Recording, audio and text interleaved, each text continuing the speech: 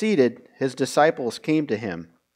Then he opened his mouth and taught them, saying, now we'll get on to some information about things.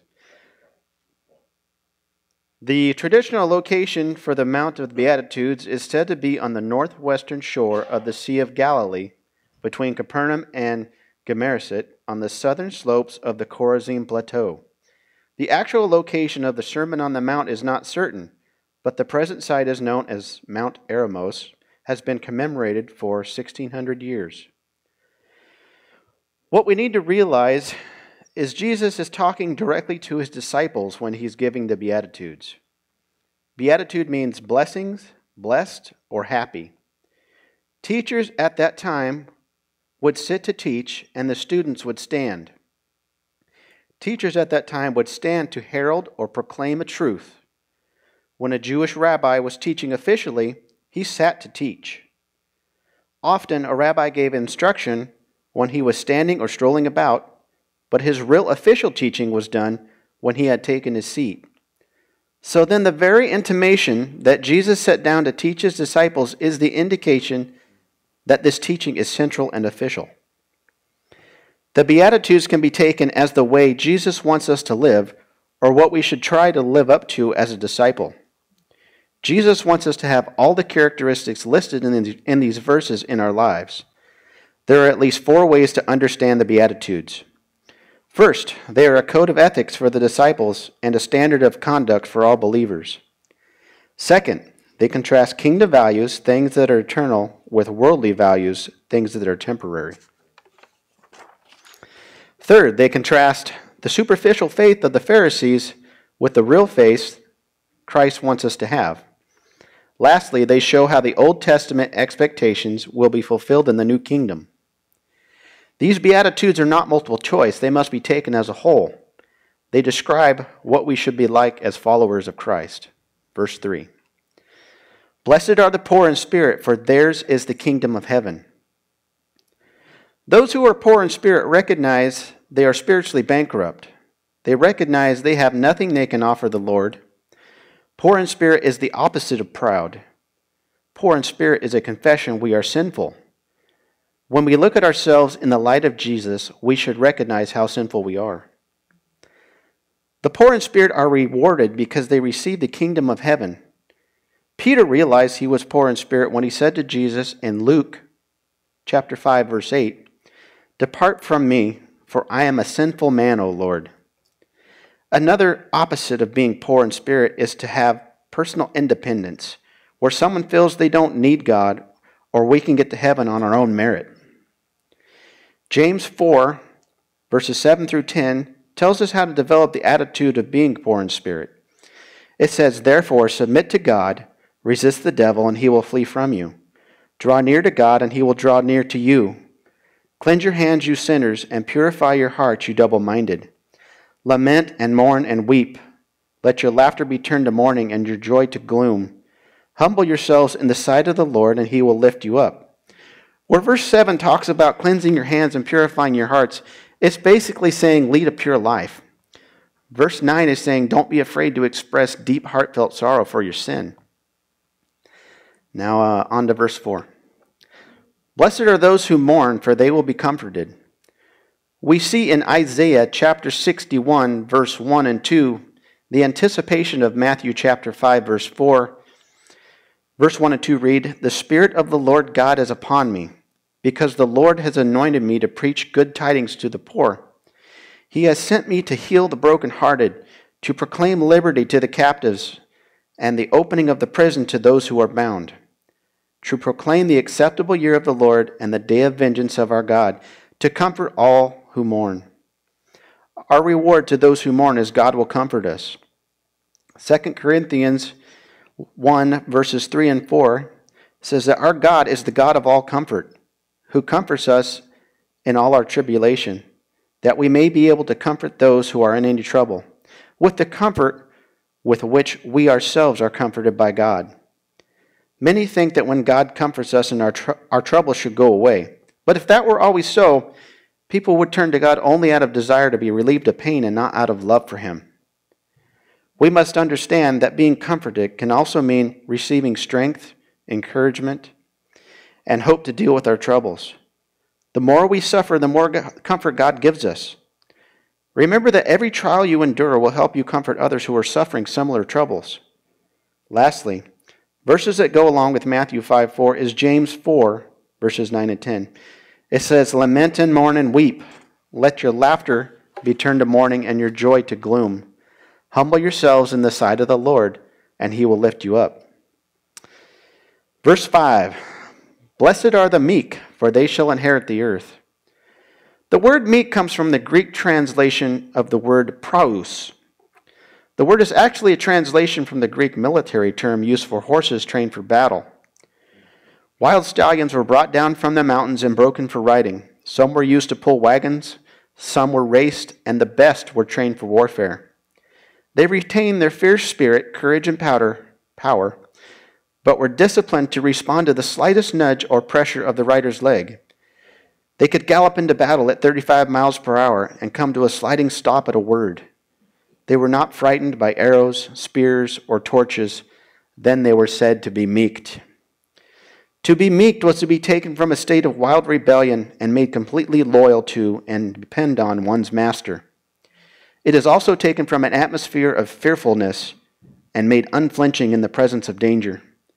Some war horses dove from ravines into rivers in pursuit of their quarry. Some charged into the face of exploding cannons. These stallions became submissive, but were certainly not spineless. They embodied power under control, strength with forbearance. When Paul speaks of the meekness and gentleness of Christ, he described this kind of obedience. Jesus did not suffer on the cross because he was a doormat. He went to pay a price that had to be paid for all of us, including you and me. He willingly gave his life for us. We too are called to demonstrate power under control. Through the Holy Spirit, we can forgive those who hurt us. We can hold our tongue when someone insults us. Even though we would really like to bite their head off, we can be the first to apologize. We can be a servant to others. We can be meek. Now, the second part of that verse that says the reward of being meek is that you inherit the earth. If you think about what the earth has become, that statement doesn't sound so great. But the earth will be made new and restored how it was originally. We will reign with the Lord there 1,000 years. Now that sounds more like it. There's nothing we can do to this earth that the Lord can't undo. Psalm 37, verses 5 through 11, shows the anticipation of this teaching. It says, "Commit your way to the Lord, trust also in him, and he shall bring it to pass. He shall bring forth your righteousness as the light, and your justice as noonday. Rest in the Lord, and wait patiently for him. Do not fret because of him who prospers in his way, because of man who brings wicked schemes to pass. Do not fret, it only causes harm.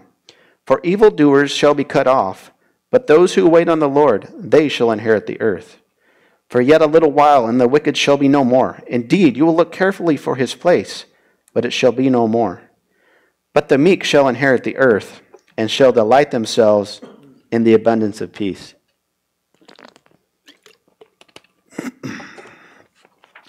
Verse 6, "Blessed are those who hunger and thirst for righteousness, for they shall be filled." What is righteousness? The Greek New Testament word for righteousness primarily describes conduct in relation to others, especially in regards to the rights of others in business, in legal matters, and beginning with relationship to God. It is contrasted with wickedness, the conduct of the one who out of gross self-centeredness neither reveres God nor respects man. The Bible describes the righteous person as just or right, holding to God and trusting in him. The second part of that verse says you'll be filled, or in other words, satisfied. Unfortunately, I don't feel that we will truly reach the point of being completely filled or satisfied this side of eternity. Verse 7, "Blessed are the merciful, for they shall obtain mercy." We can see Old Testament anticipation for this verse in Psalm 41, verse 1. "Blessed is he who considers the poor. The Lord will deliver him in time of trouble." God's word often speaks of God's care for the weak, poor, and needy, and of his blessings on those who share his concern. God wants our generosity to reflect his own free giving. As he has blessed us, we should bless others. So yes, Sometimes meeting a need in someone's life is showing them mercy if you have the means to meet that need. How do we develop this attitude? Ephesians 5 verses 1 and 2 says, "Therefore be imitators of God as dear children, and walk in love as Christ also loved us and gave himself for us, an offering and sacrifice to God for a sweet-smelling aroma." Verse 8, "Blessed are the pure in heart, for they shall see God." We can see Old Testament anticipation for this verse in Psalms 51:10. It says, "Create in me a clean heart, O God, and renew a steadfast spirit within me." The thought behind this verse is of straightness and honesty. These are the people not given to the world's little stains. The pure of heart receive the most wonderful reward. They get to see God. They will experience greater intimacy with God than they could have possibly imagined. This intimate relationship should be our greatest motivation for purity. We must be the people who are merciful and pure in heart. You have heard it said, "What comes out of your mouth comes straight from your heart." This is especially true in times of anger. I am guilty of this. When we fill our lives with garbage and carry the garbage around with us, the saying goes, garbage in and garbage out. We need to be filling our lives daily with the things of God and not the trash of this world. And by trash, I'm talking social media, trashy shows on TV, and politics. We spend more time on our electronic devices than we do communicating with our families. If we spent half the time most of us spend on our phones in God's Word or talking to the Lord, imagine the relationship we could have with the Lord. And I'm not going to go into my reasons for not liking social media because I'm sure most of you already know and have seen it firsthand. But I will say politics leaves people angry and bitter. It takes our focus off God. It puts people at odds with each other. We put our hope in people to change the things instead of putting that hope in God, in our God, who always is in control. Let us be pure in heart. Let our focus be tunnel vision on the Lord, and let our hearts be focused on his glory. Verse 9, "Blessed are the peacemakers, for they shall be called sons of God." We see Old Testament anticipation for this verse in Isaiah 57, verse 18 and 19. It says, "I have seen his ways and will heal him. I will also lead him and restore comforts to him and to his mourners. I create the fruit of the lips, peace. Peace to him who is far off and to him is near, says the Lord, and I will heal him." Isaiah 60, verse 17 says, "Instead of bronze, I will bring gold. Instead of iron, I will bring silver. Instead of wood, bronze. And instead of stones, iron.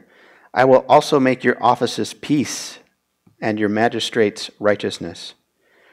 Romans 12, verse 19 through 21, shows us how to develop this attitude. Romans 12, 19 through 21 says, "Beloved, do not avenge yourselves, but rather give place for wrath, for it is written, 'Vengeance is mine, I will repay,' says the Lord. Therefore, if your enemy is hungry, feed him. If he is thirsty, give him a drink. For in doing so, you will heap coals of fire on his head. Do not be overcome by evil, but overcome evil with good." Matthew 5:9 is not talking about those who live in peace, but those who bring about peace. How do we overcome evil with good? We can do it by doing what we are called to do, which is sharing the gospel with others. Each person who hears the gospel and accepts Christ removes that much more evil or evil intent in the world. Those who accept the gospel and receive Christ will want to tell others, and hopefully there'll be a domino effect overcoming evil. Verse 10, "Blessed are those who are persecuted for righteousness' sake, for theirs is the kingdom of heaven." Old Testament anticipation for this verse can be found in Isaiah 52, verse 13. It says, "Behold, my servant shall deal prudently. He shall be exalted and extolled and be very high." The servant, as the term used here, is the Messiah or the Lord Jesus. He would be highly exalted because of his sacrifice described in Isaiah chapter 53. More Old Testament anticipation is found in Isaiah 53, verse 12. It says, "Therefore, I will divide him a portion with the great, and he shall divide the spoil with the strong. Because he poured out his soul unto death, and he was numbered with the transgressors, and bore the sin of many, and made intercession for the transgressors." We can develop the attitude for this verse by reading 2 Timothy 3, verse 12. It says, "Yes, and all who desire to live godly in Christ Jesus will suffer persecution." I would say that's pretty much a guarantee. In this verse, Paul is telling Timothy that people who obey God and live for Christ will be persecuted. Don't be surprised when people misunderstand, criticize, and even try to hurt you because of what you believe and how you live. Don't give up. God is the only one you need to please. Verse 11 and 12. "Blessed are you when they revile and persecute you and say all kinds of evil against you falsely for your name's sake. Rejoice and be exceedingly glad, for great is your reward in heaven. For so they persecuted the prophets who were before you." Jesus said to rejoice when we are persecuted. Persecution can be good, for first of all, it takes our eyes off of earthly rewards. Secondly, it strips away our superficial belief. Third, it strengthens the faith of those who endure it. And fourth, our attitude through it serves as an example to others who follow. We can be comforted to know that God's greatest prophets were persecuted: Elijah, Jeremiah, Daniel. The fact that we are being persecuted proves that we've been faithful. Faithless people would go unnoticed. In the future, God will reward the faithful by receiving them into his eternal kingdom where there's no more persecution. More verses that go along with verse 12 is 2 Chronicles 36:16, Matthew 23:37, and Acts 7:52. So in 2 Chronicles 36:16 it says, "But they mocked the messengers of God, despised his words, and scoffed at his prophets until the wrath of the Lord rose against his people till there was no remedy."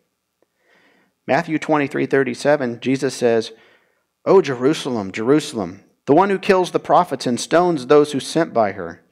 How often I wanted to gather your children together as a hen gathers chicks under her wings, but you were not willing." Acts 7 verse 52 says, "Which of the prophets did your fathers not persecute? And they killed those who foretold the coming of the just one, of whom you now have become betrayers and murderers." On to verse 13. "You are the salt of the earth. But if the salt loses its flavor, how shall it be seasoned? It is good for nothing but to be thrown out and trampled underfoot by men." Back in the days when this verse was written, there was no refrigeration. Salt was used as a preservative. When meat was butchered, it soon would putrefy because of the surface bacteria. Salt kills the bacteria and prevents rapid putrefaction. The second use was for flavoring, bringing out or enhancing the flavor of food. Who likes salt on their McDonald's French fries? Now imagine them without the salt. They would no longer be something desired by most people. It is said Jesus had both uses in mind when he said, "You are the salt of the earth." We were to have a preserving effect on people. By sharing the gospel with them and being a godly example to people, we have a preserving effect on our communities and on people's souls through faith in Christ Jesus. We are not to be like the world. We are called to be different. We are not to be a seasoning that blends in. We are to stand out and affect others positively, just as seasoning brings out the flavor of food. Lastly, as salty popcorn and salty peanuts makes us thirsty, our lives should cause other people to thirst for a true relationship with Christ Jesus. Verses 14, 15, and 16. "You are the light of the world. A city that is set on a hill cannot be hidden, nor do they light a lamp and put it under a basket, but on a lampstand, and it gives light to all those who are in the house. Let your light so shine before men, that they have seen your good works and glorify your Father in heaven. Can you hide a city on a hill? Its lights can be seen for miles." If we live for Christ, we can glow like lights, showing others what Christ is like. We hide our light by, first of all, being quiet when we should speak. You feel the Holy Spirit prompting you to speak and to tell the person you've come across, yet you keep quiet, afraid of what that person might think. Secondly, when we go along with the crowd. An example of this is when you go with a group of friends to a movie, and that movie has scenes that are not fitting for a Christian. And again, the Holy Spirit's prompting you to get up and walk out of the theater, but you don't because you're afraid of what your friends might say or think. You're hiding your light. Third, denying the light. Fourth, letting sin dim your light. Casting Crowns has a song called "Slow Fade." The song describes sin causing the light of our Christian walk to slowly fade. The song says it doesn't happen in a day, but a little sin makes it easier for more, and soon your light is dim and your walk is turned to a crawl. Fifth, not explaining our light to others. 1 Peter 3, verse 15 says, "But sanctify the Lord in your hearts, and always be ready to give a defense to anyone who asks you for a reason for the hope that is in you with meekness," there's that word again, "and fear." Lastly, ignoring the needs of others hides the light in us.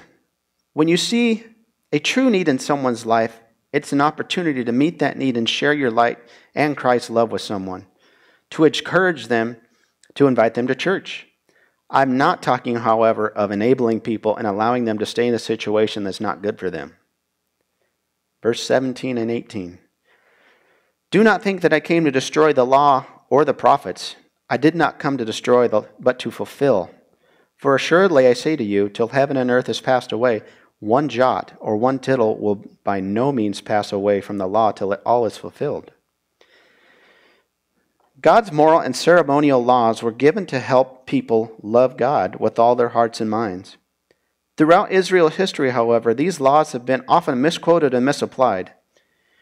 By Jesus' time, religious leaders had turned the laws into a confusing mass of rules. When Jesus talks about a new way to understand God's law, he was actually trying to bring people back to its original purpose.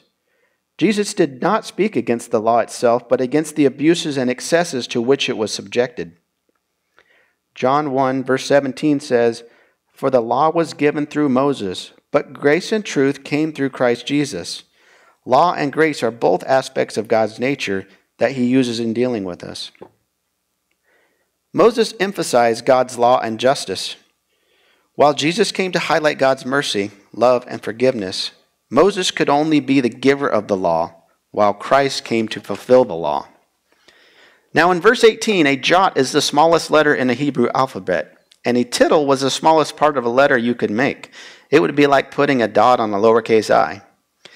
If Jesus did not come to destroy the law, does that mean all Old Testament laws still apply to us today? In the Old Testament, there were three categories of law: ceremonial, civil, and moral. The ceremonial law related specifically to Israel's worship. Its primary purpose was to point towards Jesus. We see an example of this in Leviticus 1, verses 2 and 3. It says, "Speak to the children of Israel and say to them, when any of you brings an offering to the Lord, you shall bring your offering of the livestock of the herd and of the flock. If his offering is a burnt sacrifice of the herd, let him offer a male without blemish. He shall offer it of his own free will at the door of the tabernacle of meeting before the Lord." These sacrifices were done as an atonement or covering for sins, and we know later that Jesus became the perfect sacrifice and only sacrifice that not only just covered our sins, but paid for them all. The laws are no longer necessary after Jesus' death and resurrection. While we are no longer bound by ceremonial laws, the principles behind them to worship and love a holy God still apply. Jesus was often accused by the Pharisees of violating ceremonial law. Now the civil law applied to daily living in Israel. We'll look at Deuteronomy 24, verse 10 and 11 for an example. 24:10 says, "When you lend your brother, you shall not go into his house to get his pledge. You shall stand outside, and the man to whom you lend shall bring the pledge out to you." A pledge in this case is collateral or something of value. Because modern society and culture are so radically different from that time and setting, all these guidelines cannot be followed specifically, but the principles behind the commands are timeless and should guide our conduct. Jesus demonstrated these principles by example. Moving on. The moral law, such as the Ten Commandments, is a direct command of God, and it requires strict obedience. For example, Exodus 20, verse 13 says, "You shall not murder." The moral law reveals the nature and will of God, and it still applies today. Jesus obeyed the moral law completely. Verse 19, "Whoever therefore breaks the least of these commands and teaches men so shall be called least in the kingdom of heaven. But whoever does and teaches them, he shall be called great in the kingdom of heaven." A lot of people who heard Jesus teach were experts at telling others what to do, but they missed the central point of God's laws themselves. Jesus made it clear, however, that obeying God's law is more important than explaining it. It's much easier to study God's laws and tell other people to obey them than to put them into practice ourselves. Verse 20. For I say to you that unless your righteousness exceeds the righteousness of the scribes and Pharisees, you will by no means enter the kingdom of heaven. The Pharisees were exacting and scrupulous in their attempts to follow the laws. So how could Jesus reasonably call us to a greater righteousness than theirs? The Pharisees' weakness was that they were content to obey the laws outwardly without allowing God to change their hearts or attitudes. Jesus was saying, therefore, that the quality of our goodness should be greater than that of the Pharisees. They looked pious, but they were far from the kingdom of God. God judges our hearts as well as our works, for it's in the heart that our real allegiance lies. Be just as concerned about your attitudes that people don't see as your actions seen by all. Jesus was basically saying that his listeners needed a different kind of righteousness altogether, which is love and obedience, not just a more intense version of the Pharisees' righteousness that is legal compliance. Our righteousness must come from what God does in us, not what we can do for ourselves. Second, we must be God-centered, not self-centered. Third, our righteousness needs to be based on reverence for God, not approval from people. And lastly, our righteousness needs to go beyond keeping the law to living by the principles behind the law. Romans 10 verse 3 says, For they being ignorant of God's righteousness and seeking to establish their own righteousness, have not submitted to the righteousness of God. Rather than living by faith in God, the Jews established customs and traditions in addition to God's law, to try to make themselves acceptable in God's sight. But human effort, no matter how sincere, can never be a substitute for the righteousness God offers us by faith. The only way to earn salvation is to be perfect, and that's impossible. But we can hold out our empty hands and receive salvation as a gift. Verse 21 and 22. You've heard it said that to those of old, you shall not murder, and whoever murders will be in danger of the judgment. But I say to you that whoever is angry with his brother without cause shall be in danger of the judgment. And whoever says to his brother, Rekah, shall be in danger of the council. But whoever says, You fool, shall be in danger of hellfire. When Jesus said, But I say to you, he was not doing away with the law in addition to his own beliefs, or adding to his own beliefs, Rather, he was giving a fuller understanding of why God made the law in the first place. For example, it says again in Exodus 20:13, You shall not murder.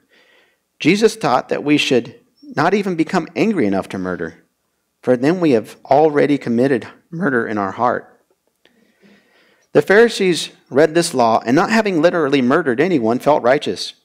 Yet they were angry enough with Jesus that they would soon plot his death, though they would not do the dirty work themselves. We miss the intent of God's word when we read his rules for living without trying to understand why he made them. Killing is a terrible sin, but anger is a great sin too, because it also violates God's command to love. Anger in this case refers to a seething, brooding bitterness against someone.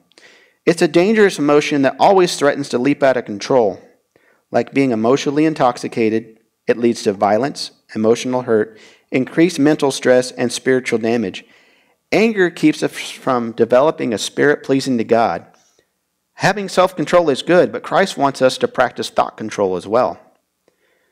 Going back into verse 22 where it says, Whoever says to his brother, Rekah, shall be in danger of the council. Rekah comes from an Aramaic word which literally means empty one, but probably meant empty-headed or foolish. Another translation says vain, empty, or worthless. Hopefully the teaching tonight has given everyone something to think about. Let's pray. We thank you, Lord, for tonight, Lord, and we just ask you would bless everyone with a safe trip home, Lord, and we thank you for providing in Jesus' name. Amen.